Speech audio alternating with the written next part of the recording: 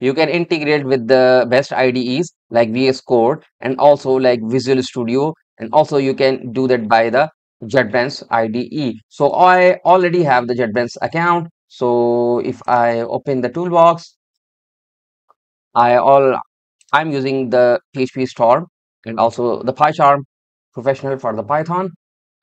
Okay, so let me show you where is the Copilot. Okay, so here is the Copilot. As you can see, welcome to the GitHub Copilot. And here, this is the Copilot logo. Okay, so now how can you activate the Copilot by using the PhpStorm? Okay, so now if you click on this one, hover over and go to the settings, go to the plugins. As you can see, this is the plugin. And here you can find the plugin like Copilot. Just click on this one and click the install button. I have already installed this Copilot plugin. So now here, as you can see, they have the documentation, how it works and how can you use it.